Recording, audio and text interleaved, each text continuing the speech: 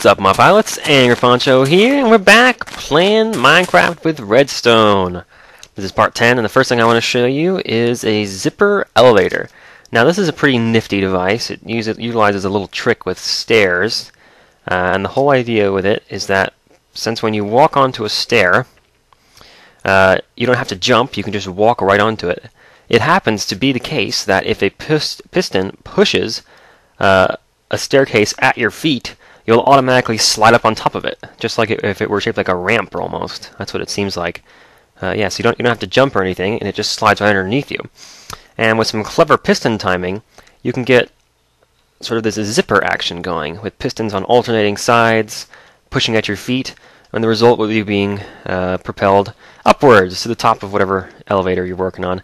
Now, like most things, I'm not going to give a demo on how to build this. This is actually a really simple design. It just takes a hell of a lot of repeaters and torches. Basically, most of the wiring is visible right back here. It's just bunches of repeaters and torches. The only actual redstone dust, I think, is underneath the ground in the front. But it's a really simple design to make. It's got some torches up the side here. But the way it actually delivers power is each torch powers the piston in front of it and the block that's above it, which powers the piston above that one. So these two pistons are going to activate as soon as that torch turns on. And essentially what you have on the back here, and there's a couple torches that you can't see that behind these blocks, what you have is this cycle that sort of zigzags its way up to the top and then burns itself out when it gets to the top. Well, it doesn't burn out, it just reaches the end of the line and the signal turns off. So you get this sort of ripple effect going up the top, and I'll just run into it and show you what that looks like. Yeah, you see that? Did you see that? I don't know if that's going to be in the video or not. Sometimes it doesn't show up, but it looked like this whole portion here just never happened. The visual elements and the redstone elements, I've noticed, have not been playing. There it goes again! There it goes again! Yeah, I don't know what it is, but the visual elements of the game and the redstone elements of the game have not been playing nice together ever since the 1.3 update made single player actually a multiplayer server with just one person. So I'm a little bit dubious about the zipper elevators. In the past, like in 1.2, they worked flawlessly, pretty much great, unless you were on a server. And so now it's no, yeah, it didn't work. Yeah. It's sort of really hit or miss now, and I think the problem must be that single player is now multiplayer. And that time I made it. Cool. Now you might say, oh, well, whatever, if you don't make it the first time, you just try again, it doesn't take that long. Well, the problem is, if you really were using this to its full potential, it would be quite tall. There you go, 2 times in a row. Look at that. It would be quite tall, and so if it stalled out halfway up and you fell back down, you would probably die if you were in survival mode, because it'd be way more than 20 blocks. Okay, so the only other thing that isn't obvious from the way this design is put together is this little stopping mechanism at the top. Basically, this is where the redstone line ends, is at this torch, and then it runs up here. Well, I guess it doesn't end. It ends with these pistons, but the top of the actual elevator ends with this torch. So once that flips on and those last 2 pistons go off out there, it also sends a signal around here, which has a delay on it. And then these pistons push, which again has the opposite effect. Instead of pushing the stairs onto you, it pushes you onto the stairs. And so it takes you from these 2 stairs you're standing on and pushes you over here so that you don't fall right back down when the pistons retract. Look at that. 3 times in a row. I'm proud of you, Zipper Elevator. That was way better than it was doing this morning. Oh, I should go back up there. There's something else I want to demonstrate. Yeah, this morning it wasn't working for me at all, so I don't know if it's about lag or processor timings or what, but it's a little bit unreliable in 1.3 it seems, and hopefully as they iron out the bugs that continue to persist in multiplayer, that'll become an even better device. And it's really easy to build. It's probably pretty expensive in terms of redstone, because you have to lay down a lot of redstone torches on the back. You have to remember that the recipe for a repeater takes 2 torches and a dust and 3 smooth stone, so they're pretty expensive to make. And then in terms of actual dust, there's only like 8 pieces. But then every torch is a stick and a piece of dust. So this is loads of redstone dust on the back here. And then the cost in pistons is pretty high too, because there's a piece of redstone dust and a piece of iron in a piston. And then these are all sticky pistons, so you have to have a slime ball for every single one. So for every block you want to go up, it costs you 2 iron and 2 slime balls. So pretty costly for large elevators. But if you really, honestly, these are all these redstone contraptions. Anything more advanced than like an XOR for your lights is sort of lifestyles in the rich and famous as far as Minecraft is concerned. So you're probably not going to even bother building an elevator if you can't afford it. You're just going to have a ladder, and then once you have enough redstone, you can put the elevator in. So it's really not that much of an obstacle.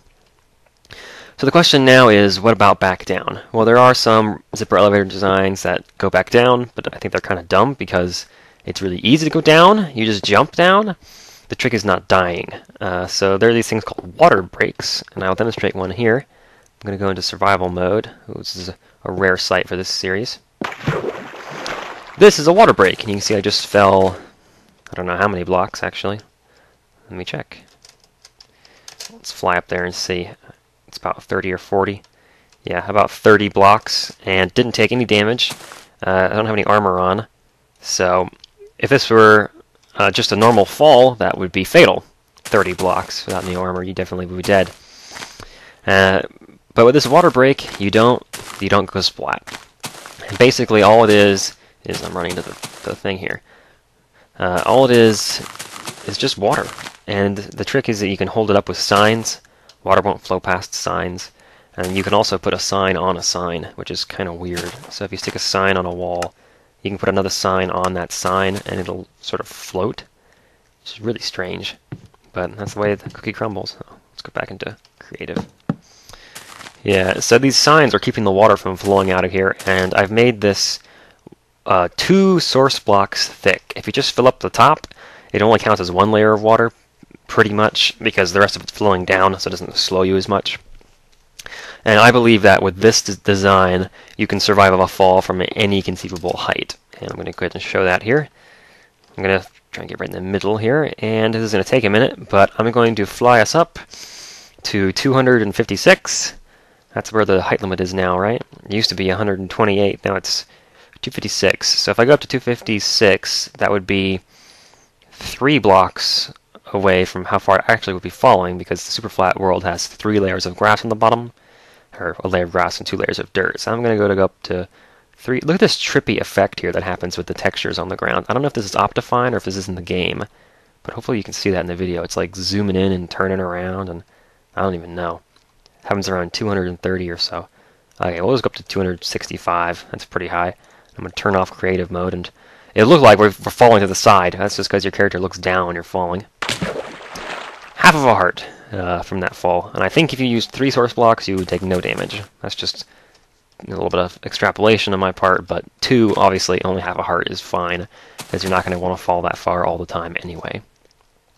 So there you go. You've got your ups and you've got your downs. Now, I'm trying to think, I guess, how long are we going here? I'll go ahead and show you guys the next thing in the gallery as well. I went on kind of a building spree the other day, so there's a few more things to show.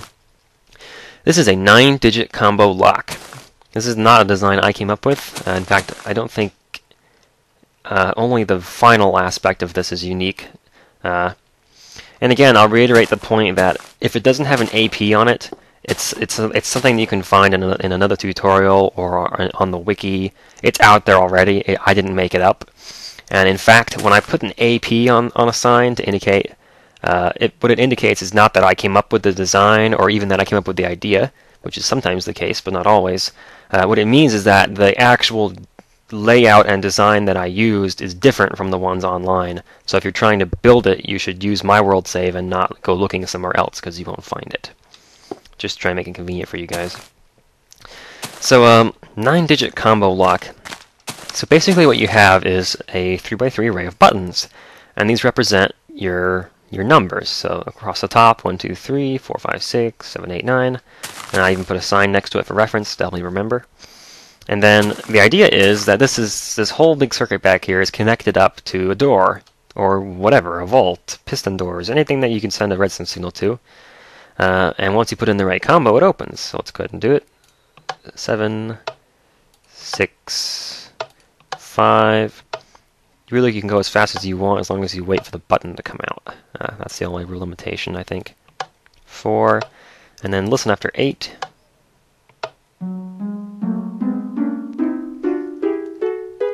God, that sounds awful. I don't know what I did wrong with those note blocks back there, but it sounds like crap. Either way, that's what's supposed to happen. It's supposed to make the note blocks play. It's just, excuse me for having zero musical talent, in terms of note blocks at least. I made that one note block video, and every attempt since then has been a failure. Alright, so let me show you what's back here. This is a lot of stuff, and I'm going to take it piece by piece and make it hopefully easy to understand. In fact, I even put one of the components out here by itself so we can get a better look at it. So the first thing that the first challenge you have to overcome, and this is a pretty cool idea. This one came from CNB Minecraft. The way to get these buttons to not interfere with each other, and I'm not sure if he came up with it or not, but if he did, props to him because it's a damn good idea. Actually, really impressed me. That's why I'm mentioning his name. And basically, what it is a way to get 9 buttons to not interfere with each other. I'm falling in holes and shit. To not interfere with each other on the other side of a wall. So basically, where you have these 3x3 torches here, these 9 torches, those are on the backs of the blocks where the buttons are. So the first button for 1 is right here behind this torch, and there's 2, and there's 3, and so on. And all of this, the first 3 blocks next to the wall here, and everything in red and all these repeaters, all they do is this is actually an optimized design. There's one change here in the middle. That'll be different from CNB, but there's a change in his video for an annotation to get this exact design.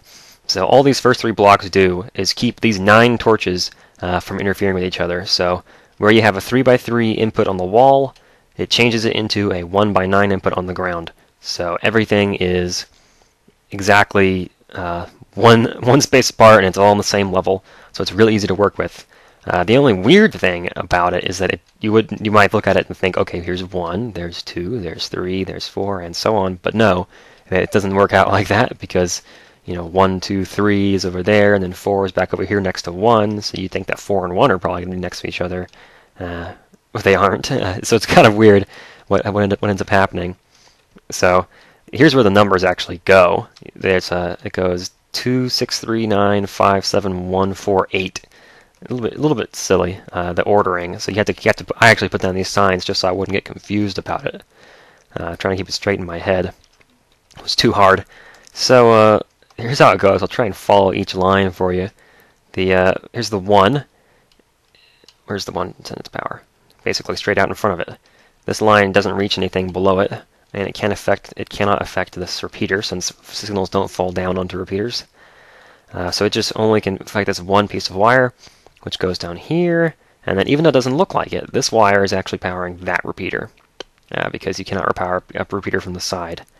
And the weird thing is that you can have a redstone signal fall down from a wire onto a repeater. That's actually what's happening here. So you'll see the repeater turn off if I take that wire away. But you can't have it fall from a torch onto a repeater. So that's an interesting property we can use. And then again, there's the 4 here is right next to a repeater, and it will send the power through because it's on the right side. This repeater is basically just looking in this block behind it to see if there's power there. And when it finds a torch, sure enough, there is. So that power goes over here, and again, it doesn't look like it, but the signal's going down to this repeater, which goes into that one. So there's 4. And you can follow them all in the same way. 2 in the bottom there goes straight down, and then actually runs underneath over to here. And then the longest path is probably for that was actually 8 on the bottom there, excuse me. The middle bottom is 8, and the top middle is 2. So this is actually where 2 comes out. It's the top middle here, powers the block above it. You have to have a repeater here to keep them getting confused, and then it comes all the way down and comes to the far end here. So that's 1 through 9. And then the way that this works is, once you push a button, it turns off the torch, which turns off the power to one of these lines.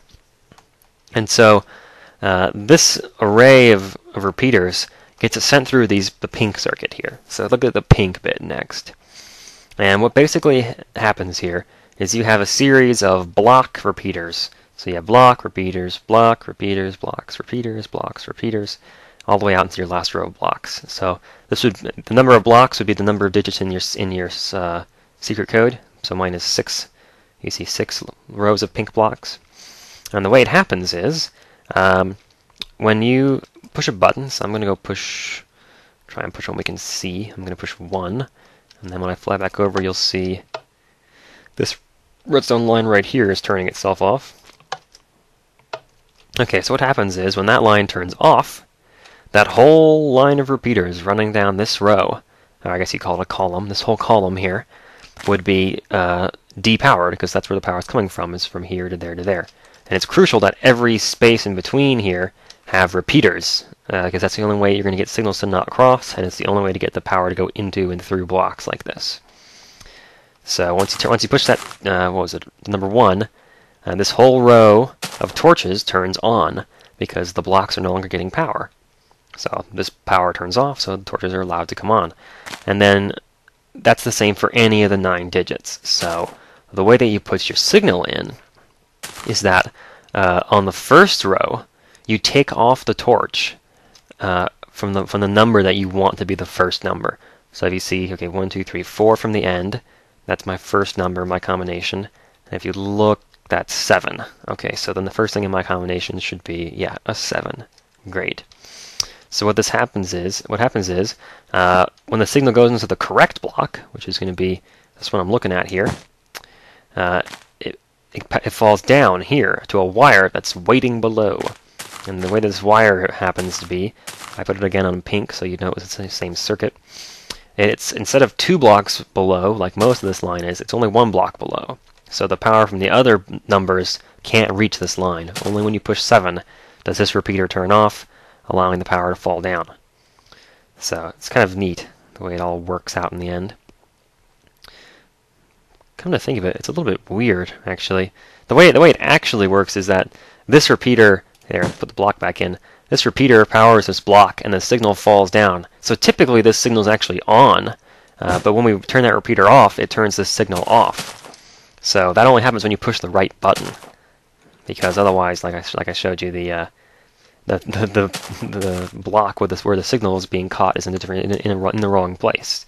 So turning off this line would not affect it because this signal is not reaching down there.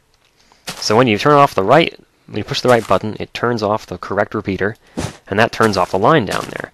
Turning off that line depowers this torch, and it's the first step of our RS NOR latch array. So the way that this part goes down, is the yellow and green part here, is that basically each of these lines has to be turned off, at least for a little while, one after the other in order for the output to finally turn on at the end. So let me jump out of here and show you over here. This is the exact same thing, it's just less crowded. So the way that this works is, it's got a bunch of RS NOR latches and a bunch of AND gates. So the AND gates are the magenta wool. They consist entirely of the dust, the repeater, and the block. And they're actually fairly compact because the input is these torches up here. So those are the AND gates. The RS NOR latches are over here. So this block, torch, repeater, line, block, torch, line. This circuit right here is an RS NOR latch, because when the power comes in here, it deactivates that torch, turning that off, turning that off, turning that off, turning that off, turning that on. And when you turn on this line, it turns off that torch and it goes into this state. So it's an RS NOR latch, just a little different from the design that I showed you. This is just another way to build it. It does the exact same thing. It's 2 torches arguing over who gets to be on and who gets to be off. So whenever you push the first button, what you get is, and I've done it just like over there, you're deactivating a torch, which deactivates a line, and then that line deactivating allows a redstone torch to turn on. So let's do it. Torch turns on, even for a second, sends power this away, turns that off, goes around until this is on. Now the cool thing is, this only works for the first one. You can just push the first one whenever you want, because you want the first number of your combination to always be ready to be taken in. But if you look at your second number, or your third number, there's something a little bit more complicated going on, because what you have is an AND gate happening, and it's right down here. So basically, this, I'll show you farther down. So if I push the last button, what happens right now? Is it going to turn on that last RS NOR latch? You would hope not, otherwise you wouldn't have to have the combination. All you had to do is guess the last number. So the way that this happens is we have an AND gate here. And as long as, damn it, falling off of shit. Get over here. These two torches are being ANDed through this redstone dust and that torch. So it looks a little bit funny, but it is an AND gate. This torch, or actually it's a, actually, now that I think about it more, this is a NAND gate. The video I watched for this, the guy misspoke. This is actually a NAND gate. Because when both of these are well, I guess it would be, yeah, I guess it would be an AND gate if you looked at these two torches, but that's not where the power is coming from. It's coming from these.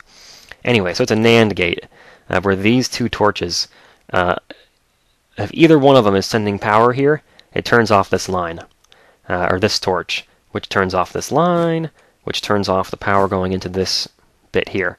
It's this power that's keeping this torch suppressed, even when I push the button. Do you see what's going on there?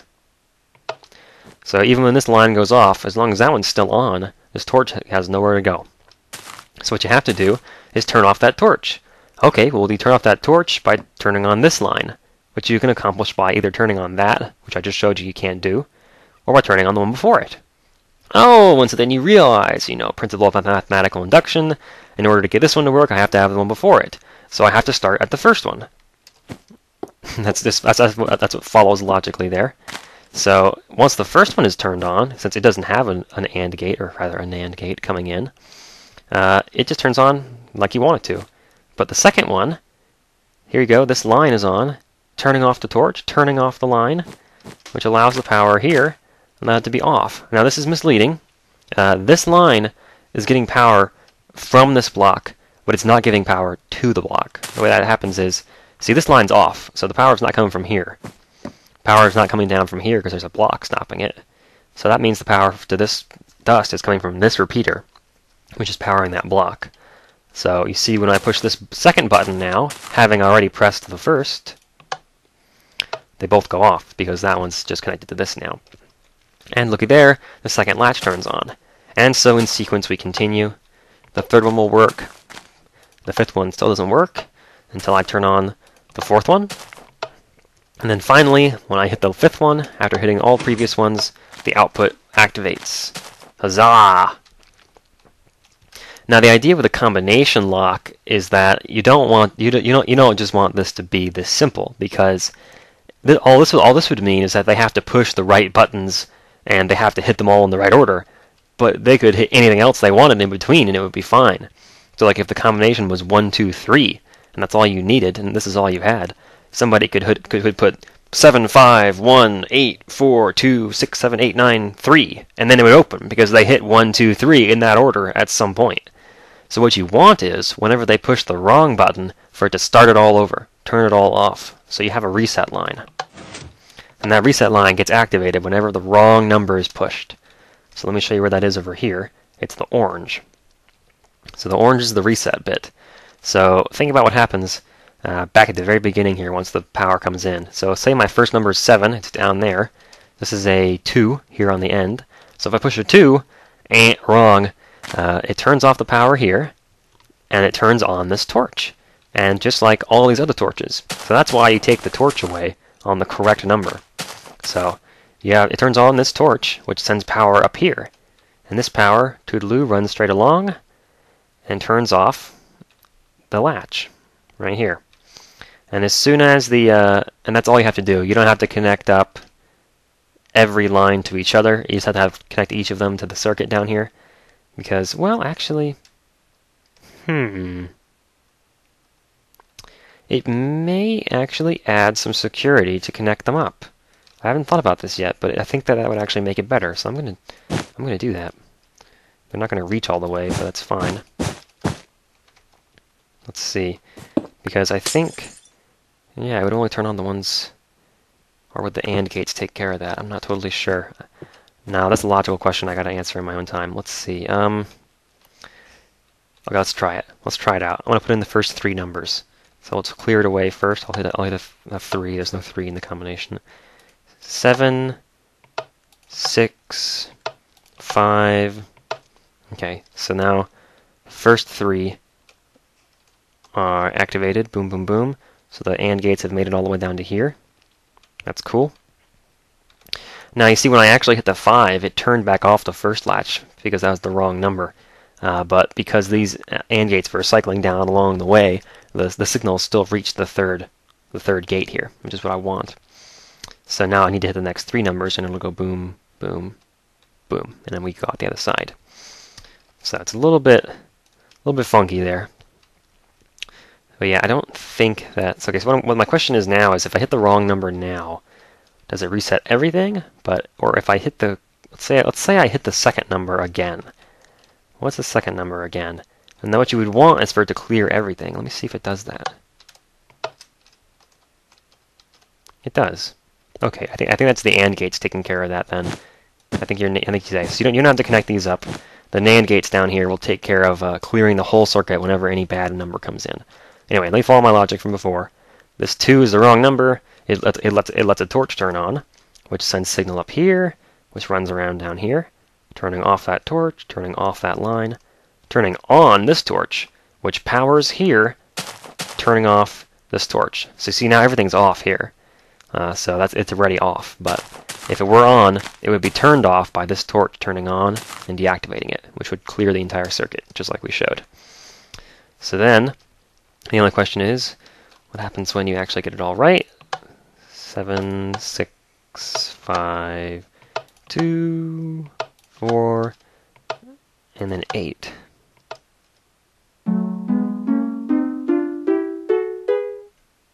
Ding! Okay, the signal turns on out here. This is the final end. This is the whole end of the circuit. It reaches these blue output lines. And then I have a pulse shortener here, because I don't want to leave these note blocks. Basically, the way I have the note blocks wired up is they're hanging out near these torches. So whenever the torches go from off to on, they play. So that's why I have the pulse being shortened. That's all this does, is it shortens the pulse. The signal here only lasts long enough that this repeater hangs onto the signal for just long enough that the piston extends, and then it gets a little bit of a pulse, and then this repeater turns itself off. Or rather, this other side turns itself off. So let me show you what actually is going on there. Let me clear the circuit. This is the last step, and it's not a complicated one. Clear the circuit out. I'll hit the wrong number. So here's the usual state. So what happens is, the signal turns on. I actually said it backwards a second ago. This signal turns on, and it runs to here. And boom, power goes through. Power to this block, power runs through there. So now the signal's on. Signal's on. And then there's 4 ticks here. There's 4 ticks here. And then it runs over here. 1 tick, turn off the torch. And when the torch turns off, the block pulls away. And so this is about an 8 tick, or a 7 tick pulse, I think. 7 or 8 tick pulse through here. So it's not very long, a couple seconds. And then it turns itself back off, which is what I want, because when the signal goes from off to on, let me just cheat here. There we go. It plays the signals, or it plays the little notes. So awesome. So this isn't too complicated to build. If you're going to do it by components, that's really the only way to do it. I would suggest different colors of wool. Try and keep it all straight in your head, and then check your design for your RS Snorlatch array over here, because this is a pretty cool design here, and this is neat. This is actually not the design it's edited from the design I got from that video, so it's a little bit different. It actually works, unlike the one in the video, so it's nice. And then out here, you have just whatever output you want. So where I have the note blocks, you could send the signal to a door, and it'll open the door. And if you don't put a pulse shortener on it, it'll just keep the door open forever. And then what you need to have is a button somewhere inside that activates your reset line, but that's really easy to do. Just wire it up however you like there. Alright, so that's all for this episode. In the next episode, I'm going to show you what the hell is going on with this thing. This is, you see how much space this one took. This is the biggest thing I've built so far, and this is actually, a lot of it's my design, so I'm looking forward to showing it off to you guys. So that's coming up next time. It's actually an improved input for a 7-segment display, so we're going to see all kinds of cool numbers here next time. Alrighty then. Thanks for watching, and I will see you guys then.